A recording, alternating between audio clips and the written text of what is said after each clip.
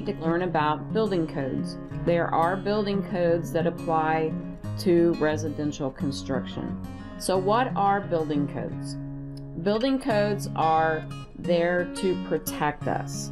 A lot of people think of building codes and code enforcement officials as the bad people. They're really not. They are basically here to protect us when we're inside of a structure or in another public place. Typically, building codes provide the minimum guidelines for construction and inspection of a structure. So we can design beyond the minimum guidelines, but again, the code is for minimum. It is not there to help you design aesthetically. It is not there to try to keep you from designing what you want to do. In 2012, the building code adopted the energy code or the green codes. Again, it all has to do with sustainability of our environment and of our resources. So a lot of municipalities have added those into their codes. So it's always important to make sure that you check to see what codes are involved. So let's talk a little bit about the history of building codes. Building codes have been around for a really, really long time. The existing building codes goes back to 4,000 years, circa 1772 BC. The Babylonian Code of Hammurabi was the first to decree building codes. They had some pretty strict codes. I'm really glad that we don't enforce codes the way they did back then. Let's read through these. If a builder build a house for someone and complete it, he shall give him a fee of 2 shekels of money for each sar of surface. Basically, he must get paid for what he does. That's not a big deal. We do that today. If a builder build a house for someone and does not construct it properly, and the house which he built fall in and kill its owner, then that builder shall be put to death. Pretty strict code. Basically, if you build a house for someone and it falls down and they're killed, then you get killed. If it killed the son of the owner, the son of that builder shall be put to death. If it kill a slave of the owner, then he shall pay slave for slave to the owner of the house. If it ruin goods, he shall make compensation for all that has been ruined. And inasmuch as he did not construct properly this house which he built and it fell, he shall re-erect the house from its own means.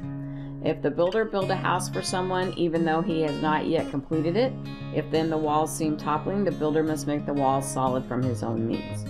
So basically, an eye for an eye is how the building code went back in the Hammurabi times. The book of Deuteronomy in the Hebrew Bible also stipulated that parapets must be constructed on all roofs to prevent people from falling.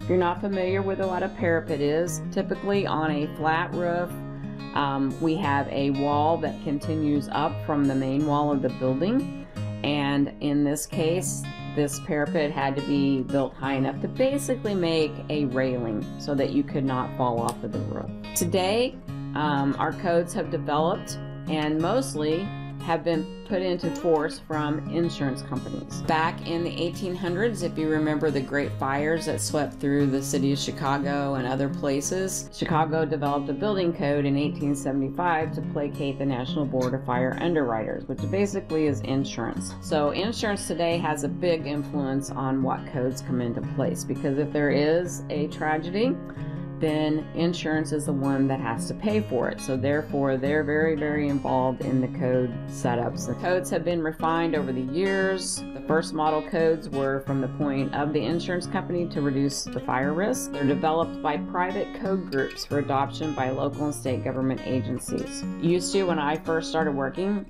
we had multiple codes around the United States. We had the Southern Building Code, we had the International Building Code, we had the UBC code. So depending on where you were working, you used a different code.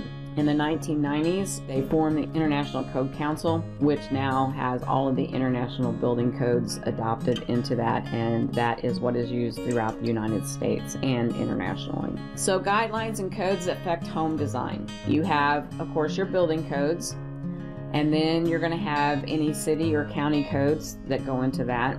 And then you could even have homeowner association codes. Certain subdivisions that you live in, you can only have a certain kind of brick, you can only have a certain kind of roof, you can only leave your garage door open for 30 minutes. So make sure if you go to buy a piece of property and build a house that you make sure if there's a homeowner association, that you can fit into those guidelines with what you plan to build. Green building guidelines, a lot of the different types of codes out there we try to follow. Some of them have even been adopted. The International Green Construction Code, it is part of the International Building Code, and if the city or county adopts that into their code, then that is part of that. We also have LEED. You may have heard of that. That is the Leadership in Energy and Environmental Design. There was a really big push for LEED back in the early 90s to make our buildings more energy efficient and more sustainable. What they found was that really all it did was make our buildings cost a lot more money. So they kind of backed off of it a little bit, but there are some buildings that are still designed under LEED. And get into commercial, we will talk a little bit more about LEED and what is involved in that. There's also the National Green Building Standards, and then of course the International Green Construction Code. There is a rating system with LEED. Basically, you get so many points for everything that you accomplish in making your building energy efficient and sustainable.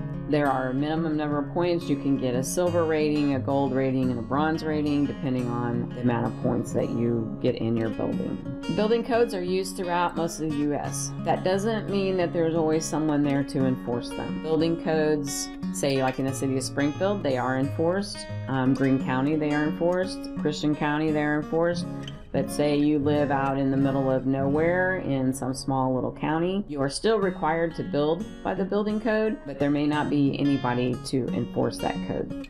So codes basically regulate issues that have to do with fire, structural ability, health, security, energy, materials, construction, just about anything that has to do with building, the code is going to address. What the model code organizations do, they oversee things. You've probably heard of something being UL rated. That's the Underwriter Laboratories. That's where they do the testing to make sure that, say, the materials and such are meeting the code requirements. Also, what you have to look for is a lot of cities and counties will make amendments to the code. For example, when I was working in healthcare, we were doing a project for Citizens Memorial Hospital in Bolivar, and when we went to meet with the building officials, we were asking about the energy code, because at this point the energy code had become part of the building code. The city of Bolivar was not aware of that, so what it was doing was costing the project a lot more money because there are some pretty stringent things in the energy code. They were like, well, we weren't even aware of that, and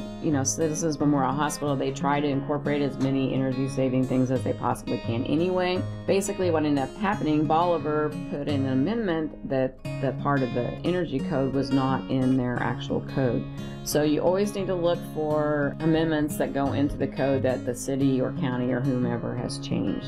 Again, most everybody now goes by the International Code Council, which for commercials, the International Building Code, IBC, and in residential, it's the International Residential Code, which is the IRC. There are also handicap accessibility codes that if you're doing accessibility design that you need to go by. If it's a federal or public type building, you have to use the Americans with Disabilities Act or the ADA.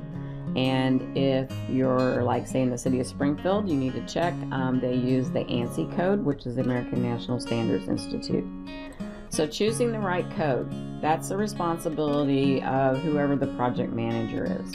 But you, as a CAD person, you need to know the code too. Things get overlooked. You need to understand when you're drawing things, why things have to be a certain way. Basic tools when you're looking at the code. Again, I'm not going to go into this real hard and heavy because you'll kind of be able to see it when you get into the code research that you're going to do today. This concludes this portion of the video on building codes.